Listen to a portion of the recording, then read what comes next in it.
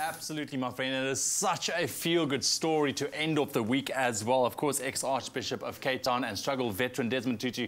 He has his likeness hanging next to Tutu Madiba's at the Civic Centre here in Cape Town, and it is incredible. We have the culprits in studio who's responsible for this incredible piece of work as well. Part of the Dream Fuel representatives, we have Craig, Abram, and Albrecht. We have also, I've learned nicknames, AB and Al. Good morning, guys. Gentlemen, thank you very much. Guys, that is incredible. I mean, just a sight for Cape Town. Once again, very, very proud to be in a city like Cape Town. Al, I'm going to start with you, man. I mean, what were some of the challenges to create a piece of work like this? Well, I mean, obviously scale's the biggest issue. Yeah. So when we came up with the concept a couple of years ago for the Madiba piece, we obviously had to take into account this would be going on 450 odd windows. So we had to actually do individual pieces, you know, through the whole process. We had to actually cut this art into individual pieces.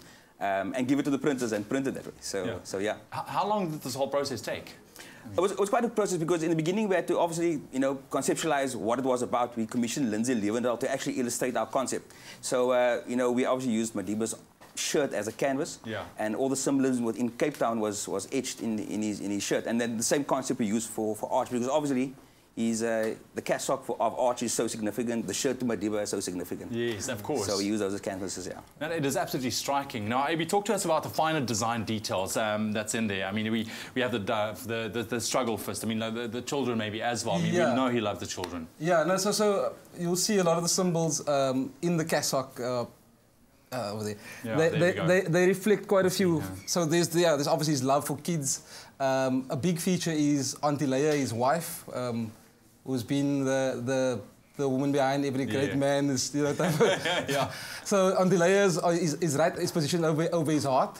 And on the opposite side, you'll see a fist, which is a representative of his struggle against apartheid. It also speaks of reconciliation with the dove. I mean, we all know Archer's work with the TRC, and he's sort of the warrior for peace. So those are also there. And there's, to some extent, also elements of the St. George's Cathedral. So you'll see some of the rose window type elements in there as well. So stained glass sort of... Look at that. That is incredible, man. Craig, talk to us about, you know, the representation of this artwork in Cape Town. I mean, what kind of a space do you think it occupies, besides the fact that it's a beautiful piece of art? Yeah.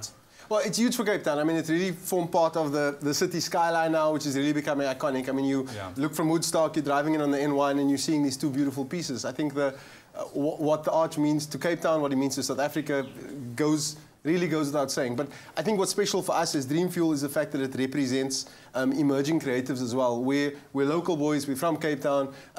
These guys grew up in Mandalay together with Lindsay, for example. Lindsay's now based in Canada. And the fact that we could collaborate in this way with the city, that we work so closely with the foundation, and that we could help and just to create something that's just so iconic and forming part of that landmark is very, very special for us.